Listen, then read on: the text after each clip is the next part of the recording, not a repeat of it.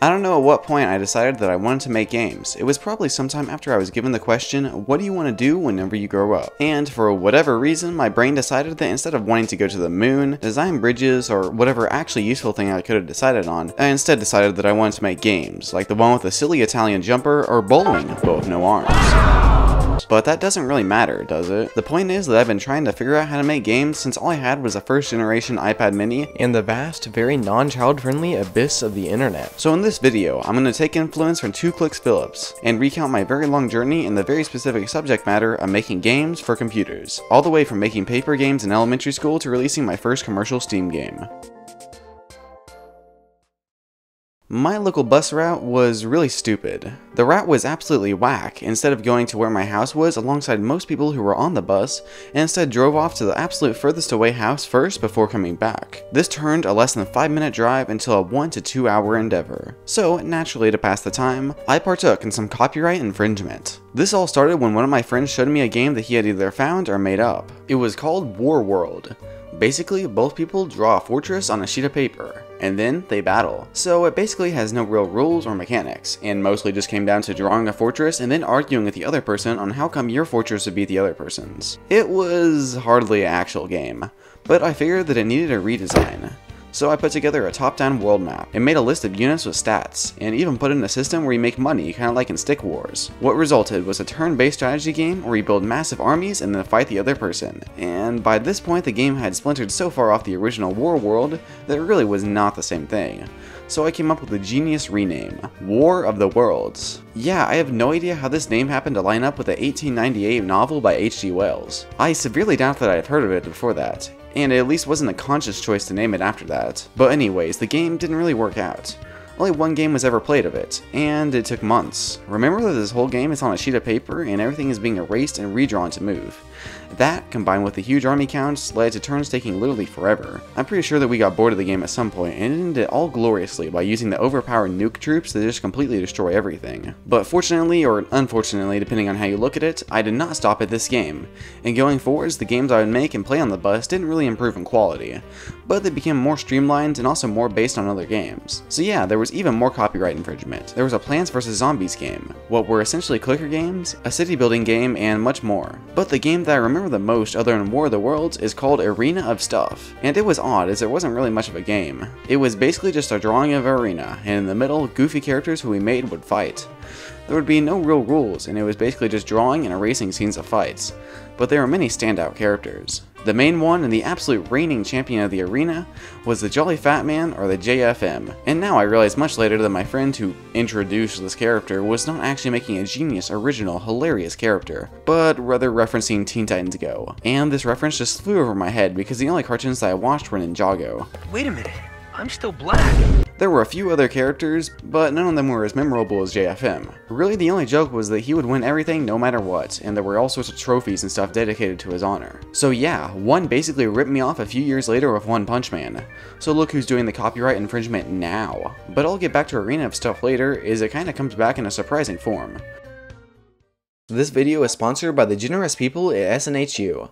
If you are interested in making your own video game, then consider this. What if you had the knowledge and experience to make your game a reality and turn it into an actual career with opportunities for growth? If that sounds exciting and you want to start your own game development journey, then let me tell you about SNHU, who is sponsoring this video. SNHU is one of the largest accredited non-profit online degree offerings in the country. They feature over 200 degree programs focused on getting you started in or advancing yourself in a career that you'll love. But let's talk about SNHU's game development program. In this program, you'll learn how to create realistic, dynamic gameplay experiences with game AI, game physics, 2D and 3D graphics, and interface design. You'll also learn computer programming languages like C++, C#, and Java, and you'll learn 3D modeling and texturing of game art software. Courses are taught by industry experts who will teach you how to research, develop, and contribute to advances and trends within the field of game programming. And all of SNHU's programs are extremely flexible. There are no set class times, allowing you to work when and where you want. If you started college and never finished, SNHU will let you transfer up to 90 credits so you don't have to start over. That's up to 75% of a bachelor's degree and up to 33% of a master's degree. SNHU is radically affordable. Their online tuition rates are some of the lowest in the nation. If you are interested in checking out SNHU, then go to this link, snhu.edu/levin. This link is in the description and top comment of this video. But for now, I'm just going to quickly brush over the other things I wasted my time on in elementary school and early middle school. First off, animation. I really liked animation. I first got into it with LEGO animation. I saw the stop motion app that was made after the LEGO movie, which was put in the LEGO magazine. And thanks to the power of Google Photos, I still have most of these animations that I made back then. And some of them kinda still hold up. Although most of my early work was very low frame rate, since I didn't want to spend much time on the animations, I gradually realized that higher frame rates looked better. Who would have guessed? And so with that knowledge, I made increasingly okay animations. These animations were about half big army Star Wars battles and half lightsaber battles. You can extrapolate my interest at the time.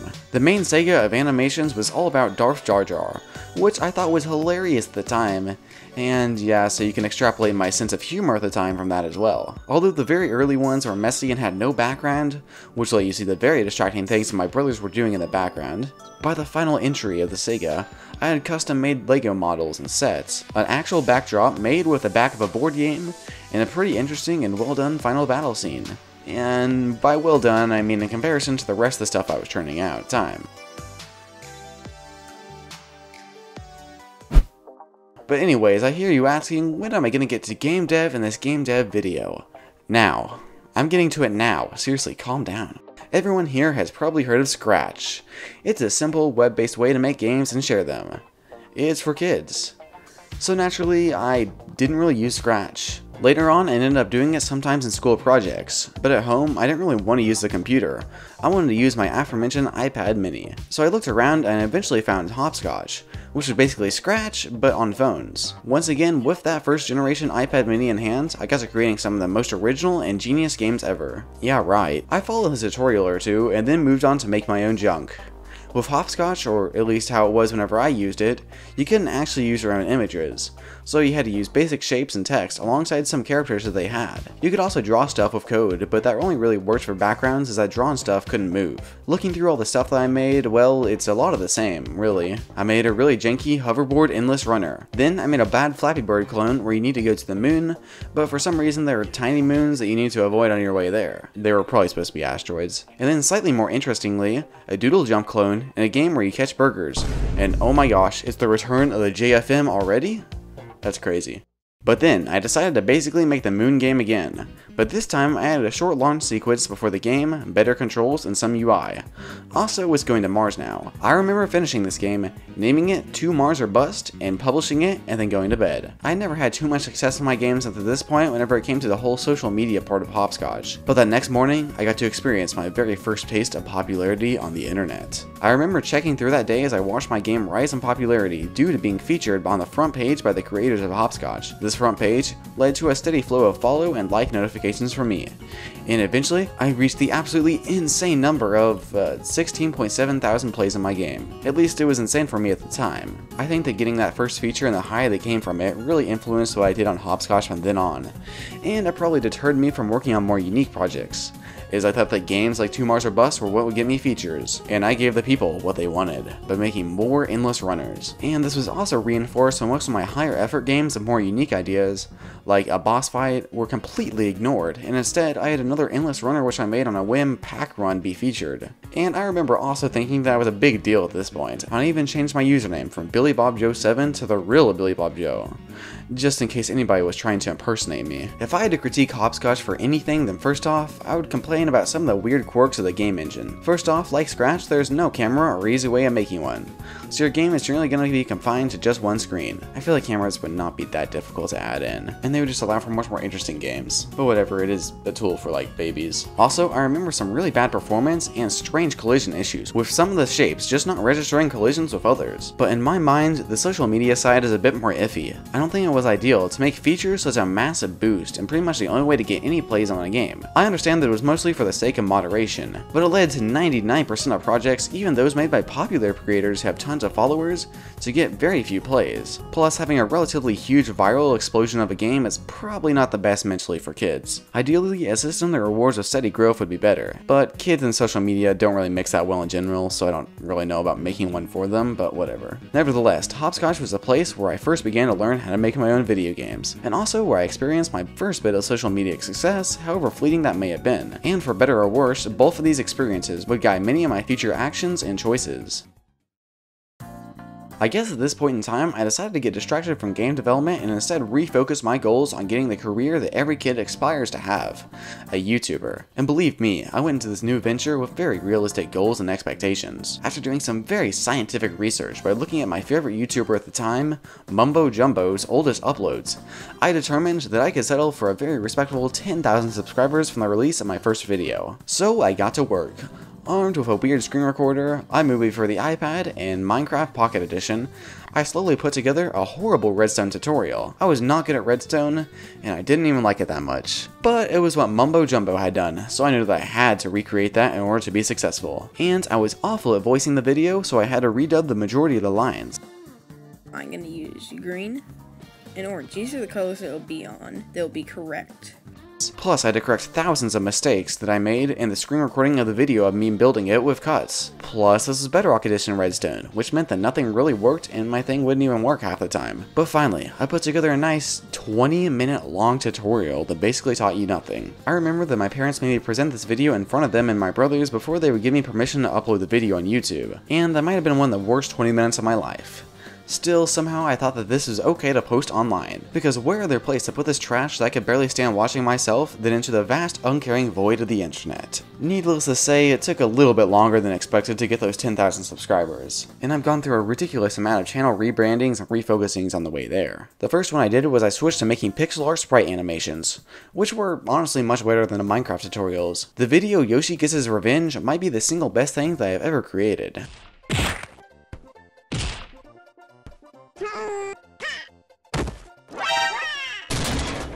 But after doing that for a little while, I learned about storytime animators, and I realized that this was the real wave that I needed to catch. And so I poured months of work into every video, learning about scripting and planning out the videos, and even a little bit of animation, although my videos were still basically slideshows with poorly drawn lip sync. All this work resulted in very low quality videos that were also simultaneously incredibly high effort and ridiculously rushed at the same time. My priorities when making these videos were really weird, as I would spend incredibly long amounts of time just editing and animating short sections of the videos that I could still never really get to look right, and then I would just rush through the rest of the video. And my attempts at comedy were not good, even though I can't say that's really changed that much until now. After this fun time making storytime animations, I decided that I wanted to be Scott the Woz instead.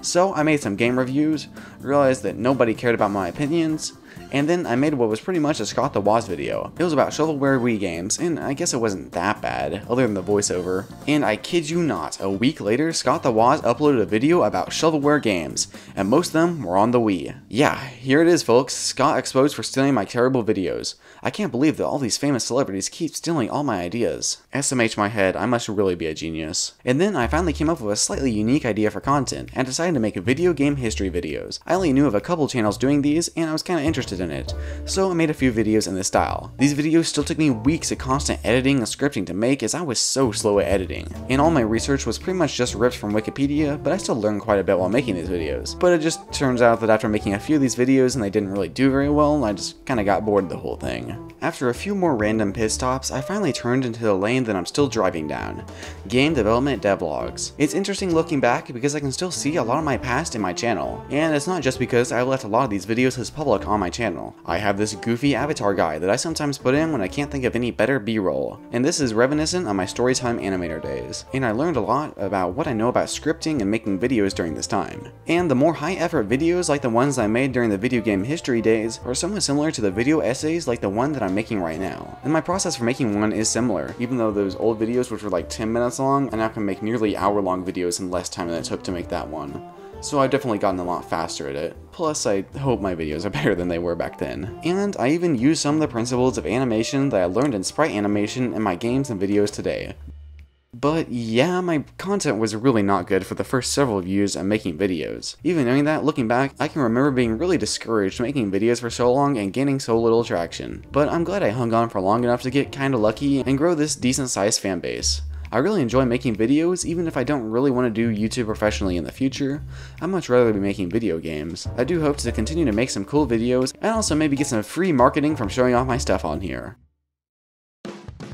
And now, once again, we return to actually talking about game development in this video about game development. My first game engine was Game Maker Studio, and I had and have a very love-hate relationship with it. I was inspired to finally pick up Game Maker Studio and start making games for real after playing Crashlands by the wonderful game developers Butterscotch Shenanigans. I played Crashlands on my aforementioned first generation iPad mini, and I absolutely loved it. Now, Crashlands is an RPG that draws from influences such as Don't Starve and Terraria, and really it's a pretty fantastic mobile game that was 100% designed for a handheld experience. But the reason why this game in particular got me interested in game development again was because Butterscotch has a website and podcast where they have lots of behind the scenes info for the development process and history, and they also have lots of their jam games that they show off. And in this they mentioned quite a bit about what engine they use, which happens to be Game Maker Studio 2. So I want to make games. So I downloaded the free Game Maker Studio 1 and decided to learn some stuff. Now while Game Maker has a lot of issues about which I'll get into later, it does have some very good integrated tutorials,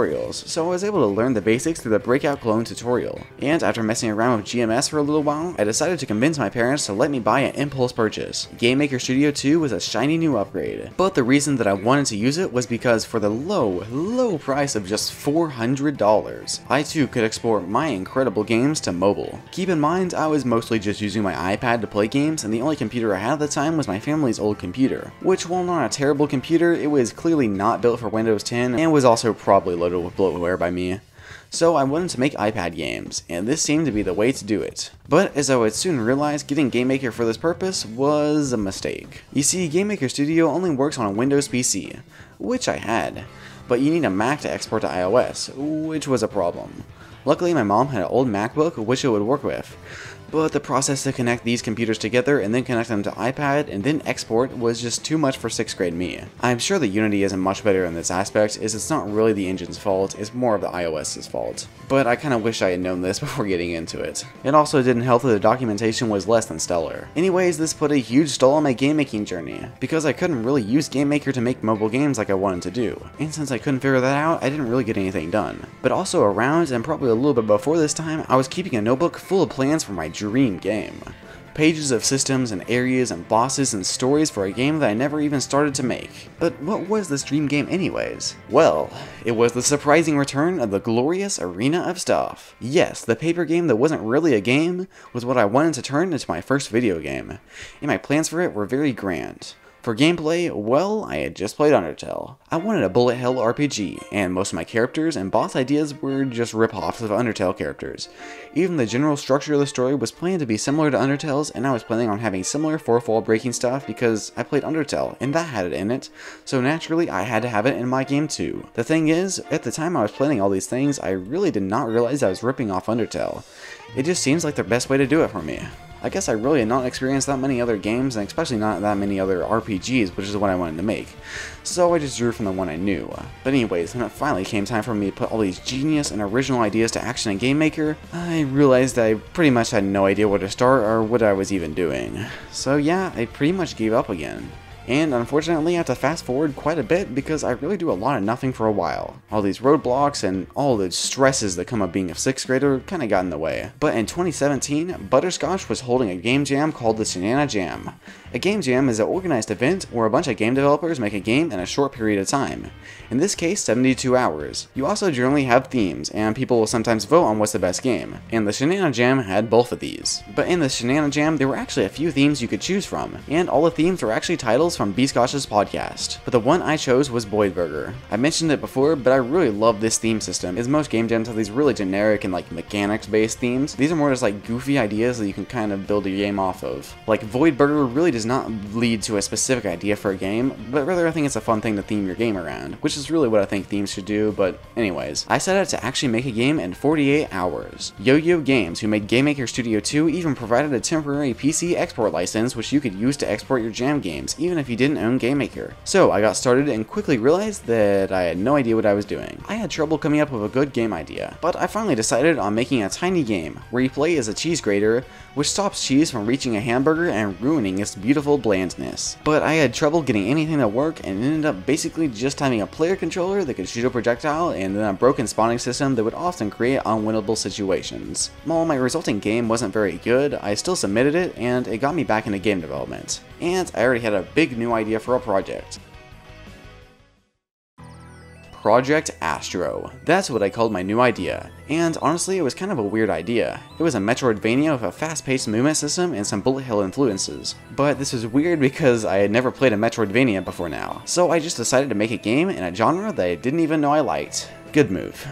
Nevertheless, I started with a platformer movement system, and with the help of some heart-based tutorials and a lot of work, I was able to make a pretty smooth movement system. It had wall sliding, wall jumping, a jetpack, and was momentum based, which meant that you can build up speed by chaining together moves. So while it was mostly built from tutorials, it was leaps and bounds above everything else I had done before. At the same time, I decided to finally start making my first game development videos. I had watched a YouTuber called Mix and Jam, who basically would just recreate mechanics from games in Unity.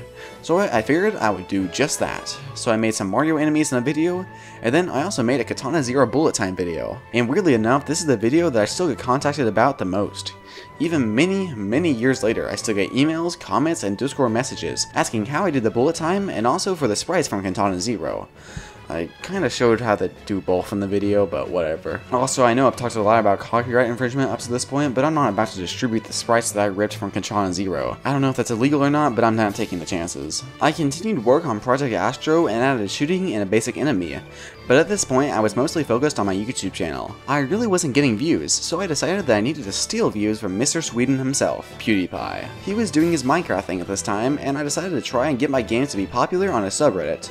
So I decided to make an iPhone stacker game called Tower of Llama, the game. And so I got to work, and after a few weeks, I had a stacker game with some power-ups, basic pixel art, and a little store of skins. So now came the most important part of this project, the marketing. I spent a while in this video, and I think that it actually still holds up to this day, unlike a lot of my other videos around the time. I also made a trailer for this video, and then I got to posting that trailer on Reddit.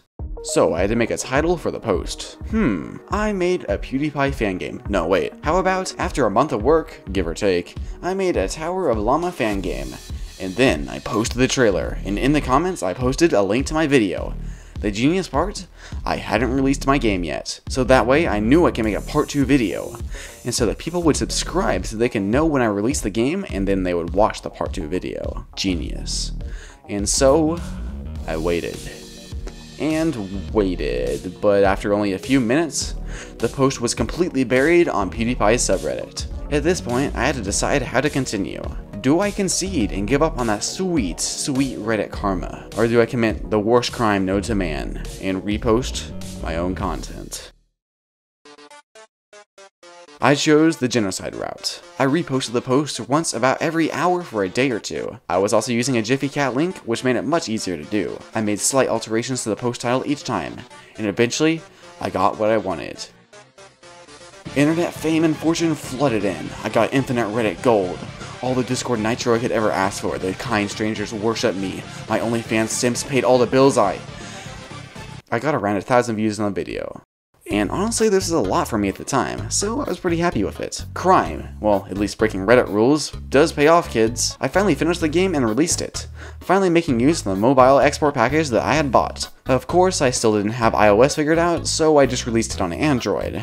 It was way easier to do this in only 20 bucks. I got around 1,000 downloads on this free game and quite a few 5-star reviews on it. It really was not that bad of a game, even though it was super simple. I still look back on it fondly, even though I really was never that big of a PewDiePie fan, so it's kind of funny that I made a game for him. I really was just fiending for those views.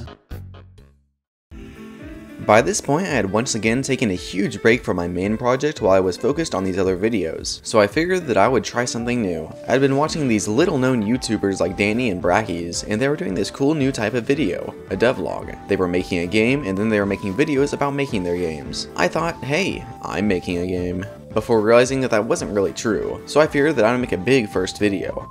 I laid out the plan. I would spend 1 month overhauling my game and working on it every day, and then I would post a video about that month of work. The first week, it didn't go well. I really did not get anything done and was about to just give up. But then I came to my senses and just called the next week week 1 and started anew that second week. I made new enemies, added pathfinding to the game, and just got back into the swing of things. I finished the rest of the weeks and then made that first devlog, and it ended up being way more successful than my PewDiePie video ever was. Another important skill that I learned at this point was fast editing. It used to take me weeks just to edit videos. I don't know why it did, probably just perfectionism.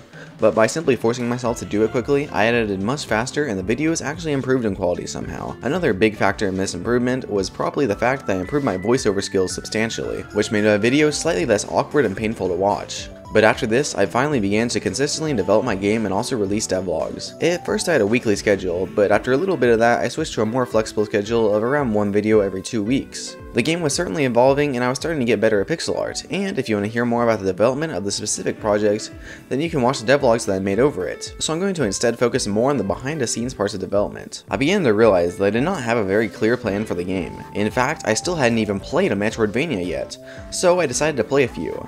I played some of Hollow Knight and some of Metroid Fusion and a lot of Castlevania Aria of Shadow.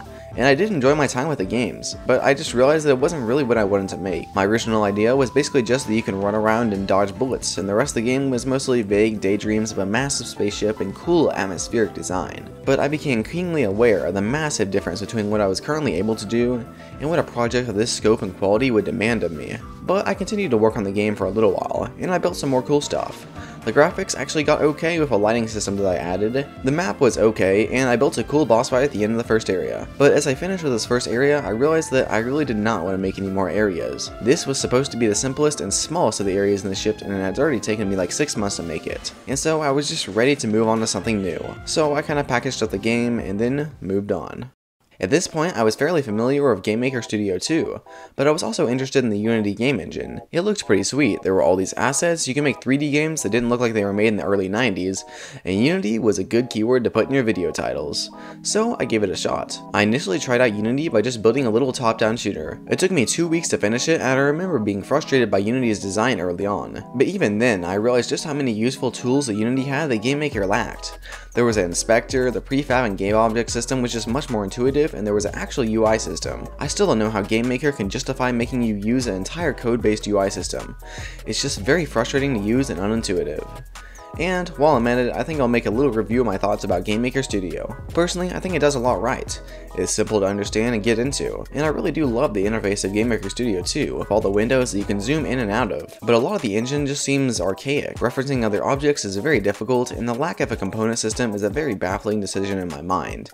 It severely limits the amount of abstraction that you can have, or at least makes abstraction more difficult for people who aren't as into programming. And also, now it's a subscription service, which is insane in my opinion. It's supposed to be for like beginner devs. I guess they need to make their money, but this is really not where they should be going for it. But I do want to give a few more props to Game Maker, as I appreciate the inclusion of a built-in sprite editor, and the animation system is simple and very solid. But switching to Unity was one of the best things I think I ever did. I get it, Unity has its issues as well, but I found that it works well with the sort of projects I've been making, so I'm sticking with it for now.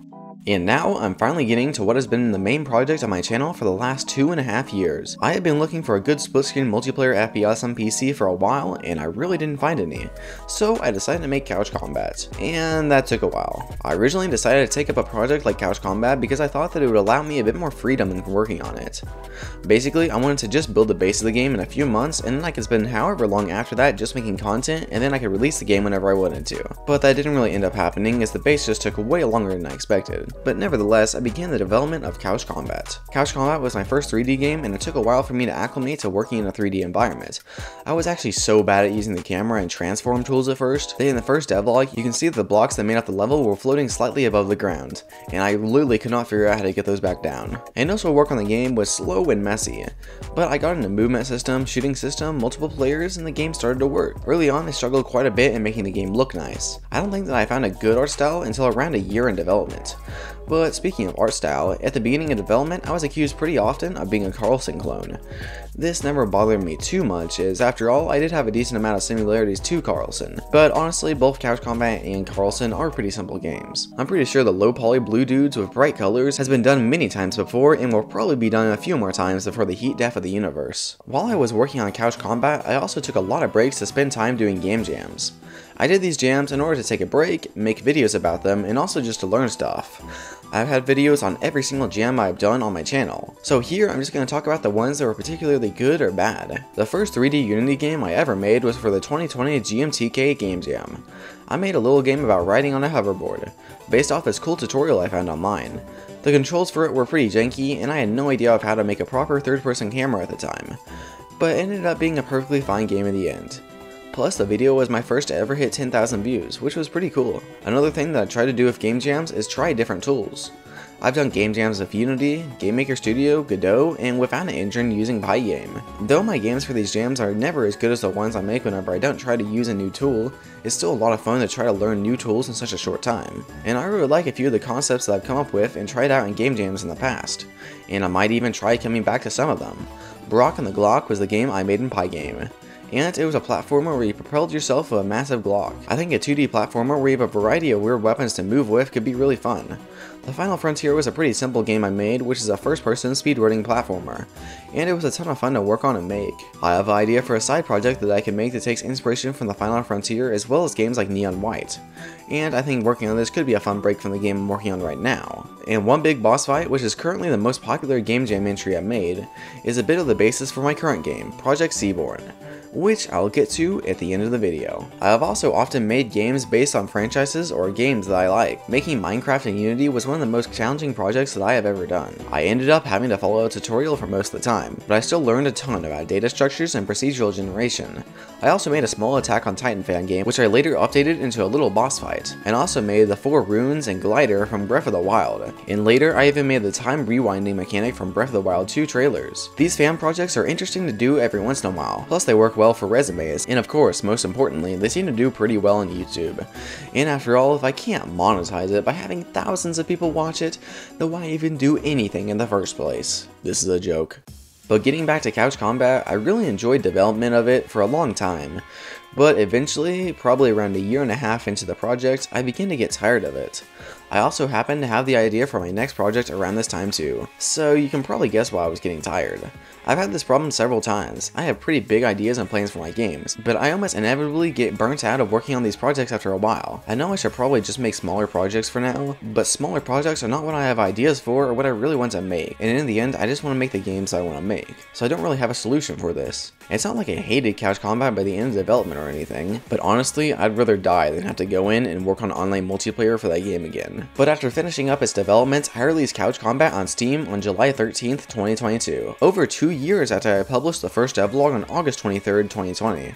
Once again, I've gone into more specific detail about my release statistics in another video, but the release was okay. My initial purchases were pretty low, but it picked up over time. Overall, it wasn't ever really about the sales, mostly just about making a full game and learning how to do that. It was mostly a bonus to make a bit of money and also have a release game. But I did realize that I really don't like the whole process of releasing games. I like starting games, and I mostly like working on games, but it's so hard to finish them, and when I finished Couch Combat, my regrets mostly drowned out the good parts of releasing it. But now that it's a few months later, I am so glad to be moving on from Couch Combat.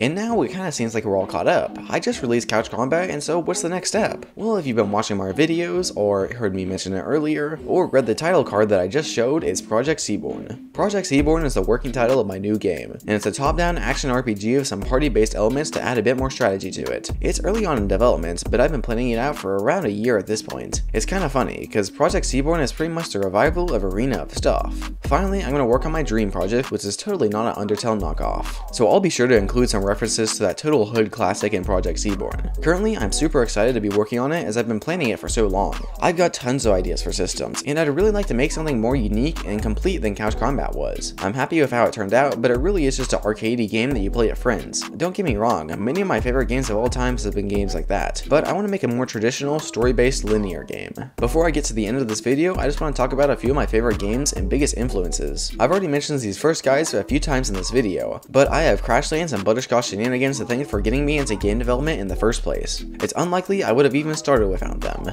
And the story of how the 3 brothers who founded Bscotch powered through their artist Sam getting cancer 3 times before and during the development of Crashlands is incredible. Secondly, Undertale. I was ridiculously obsessed with Undertale in middle school. I still kind of am, if you couldn't tell from the 40-minute video essay that I made over it last year. It's just a great game with great characters and lore that I've continued to enjoy up to now. Deltarune is my current most anticipated game, and its first 2 chapters have been fantastic. Next, some of the game devs I've taken influence from. First, Danny. I may be taking a little bit too much influence in the past from him, but even though he never uploads, he still has made some fantastic games and videos, and I'm still a believer in Carlson. It'll come back. Someday. I've been following Mrs.'s for forever, and his approach to lore and game concepts are unrivaled. It's no surprise that I've seen him go viral like 4 times at this point. Rotflesh is my favorite devlog series of all time, and the game is pretty cool too. And finally, I can't really go without mentioning iDawes, who made Arch Archvale. I followed his devlog series for years and the game turned out fantastic. And I'm very obviously taking influence from the way he did top-down bullet hells and have been doing so since before Archvale was even out. Also, Amori goes without saying. I've probably used like 20 Amori songs during this video already, so I think that speaks for itself. But if you really want to hear me talk about Amori more, then I kind of have a video for that. But that's pretty much all I have to say in this video. It's been a long one and I feel a bit weird talking so much about myself. So hopefully it wasn't too bad to sit through. I'd love to hear any of your stories and journeys in game development or whatever you want to talk about in the comments. I recently have started rebranding my channel a little bit as I'm going to be focusing more on these video essays. So you'll probably mostly just be getting video essays and devlogs from here on out, with the occasional game jam thrown in there. Thanks again to SNHU for sponsoring this video and be sure to check them out. Bye.